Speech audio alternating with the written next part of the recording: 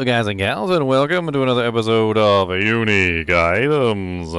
Today we're going to be going over an item that I've covered before, and the reason why we're going to be going over this item that I've covered before is because, well, they've changed it significantly. They changed the skill significantly.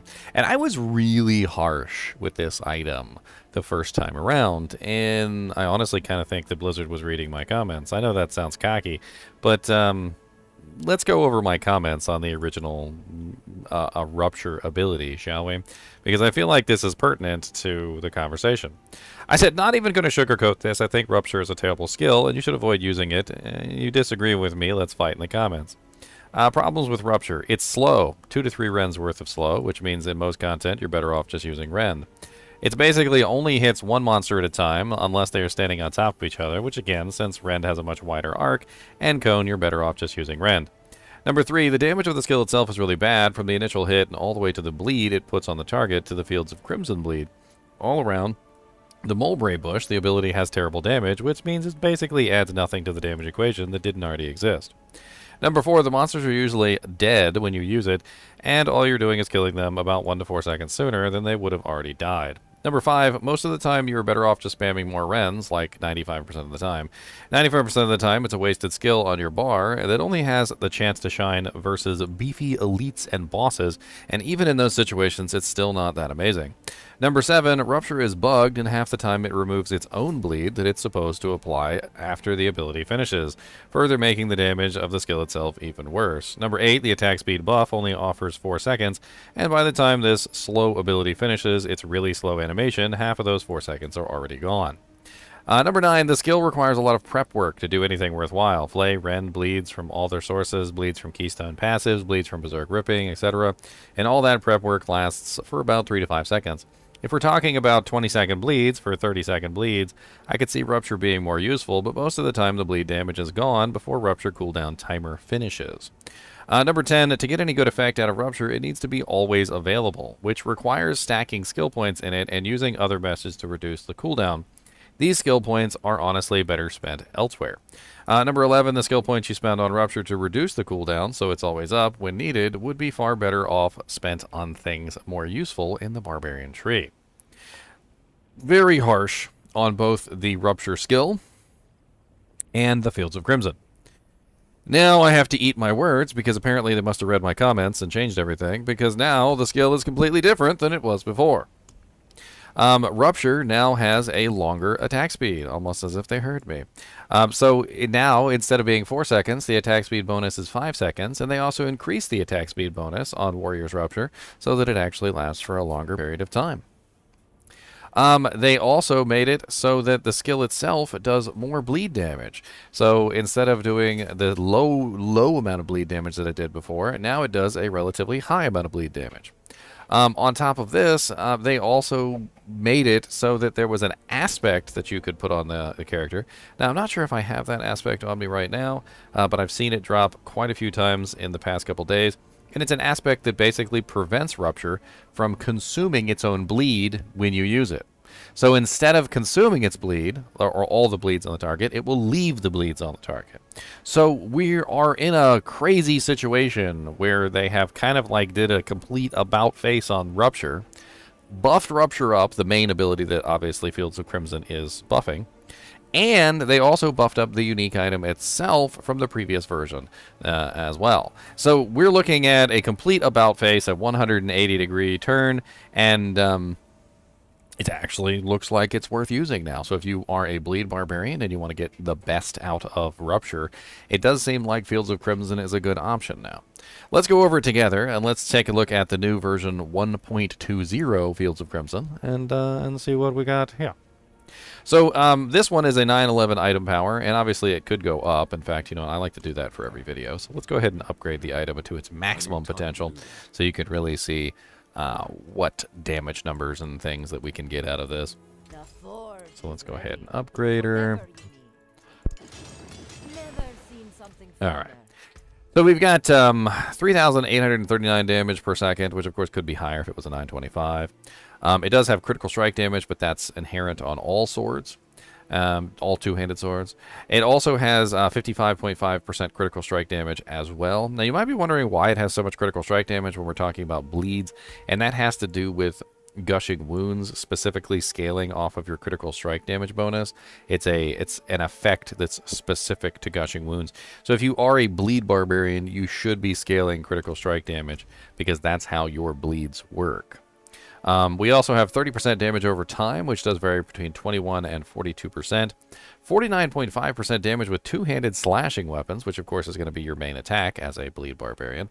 And that does vary between 31.5 and 52.5%. They also took away the plus to skills to Rupture because they weren't really doing anything.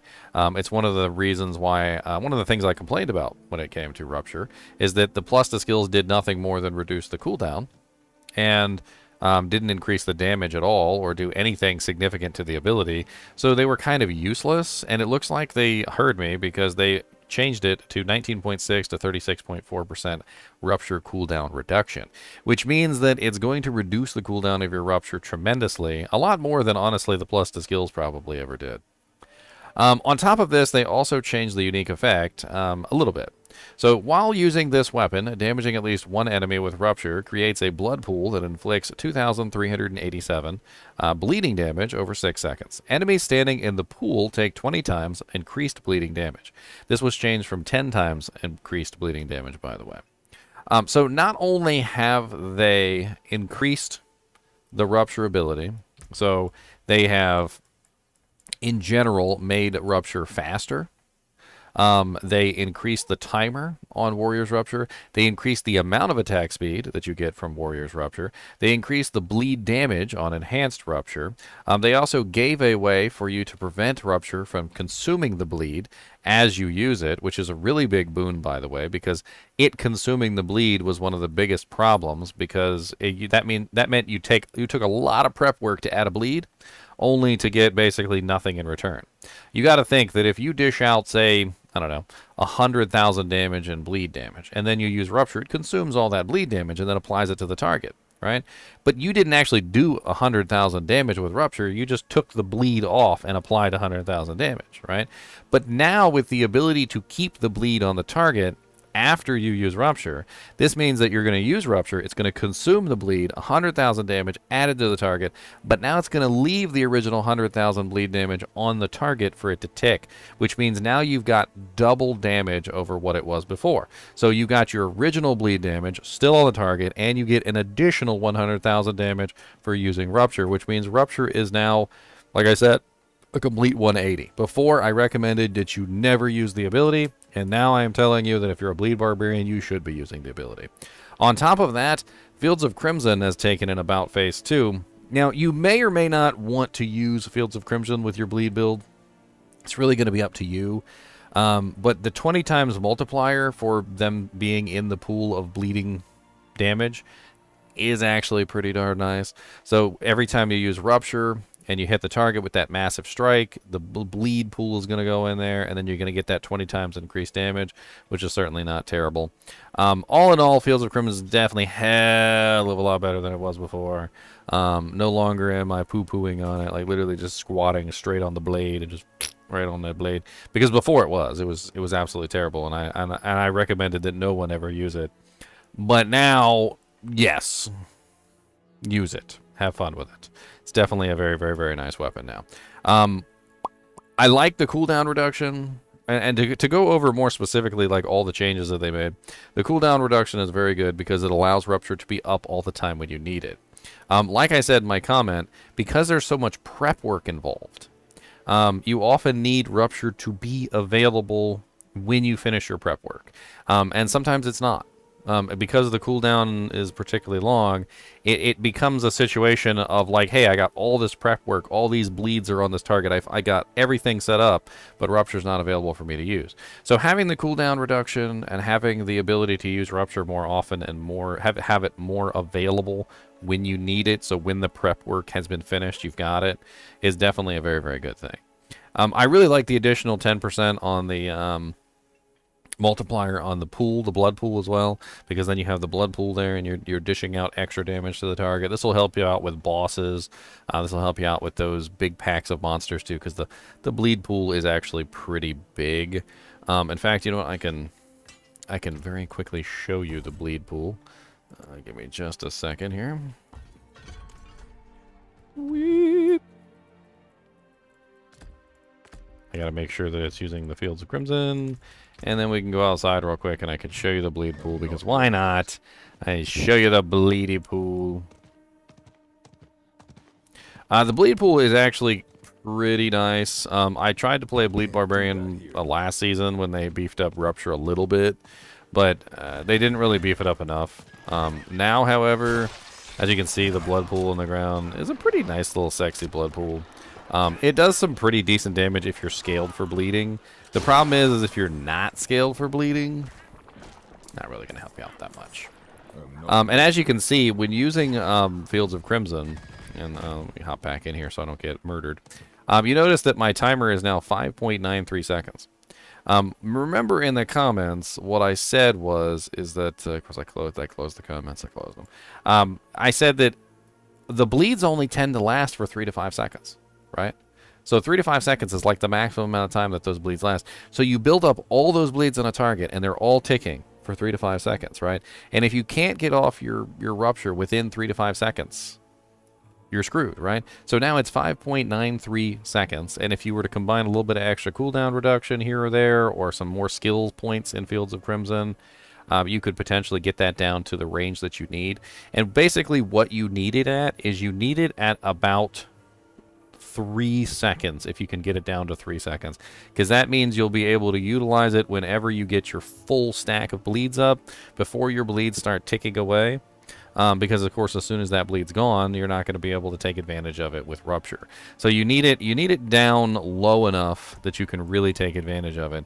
And the good thing is that when you do like stack some points into it, like let me just pull some points from something real quick so I can show you. The higher level it does tend to reduce in cooldown. So as you can see at level 4, level 5, I'm looking at 4.86 seconds, which is more in the realm of what you need for this. Now, granted, you don't necessarily need, actually, to put, you don't actually need to put points into it, though.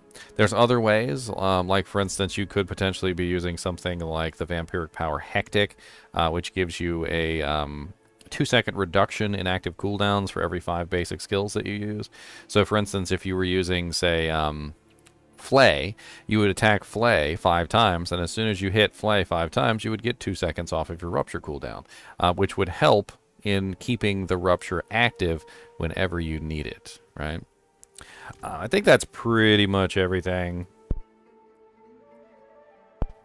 As always, I do appreciate you guys and gals watching my videos, even when we're just talking about something like the Fields of Crimson. And I think I forgot to read the flavor text, as always. And the flavor text on Fields of Crimson is...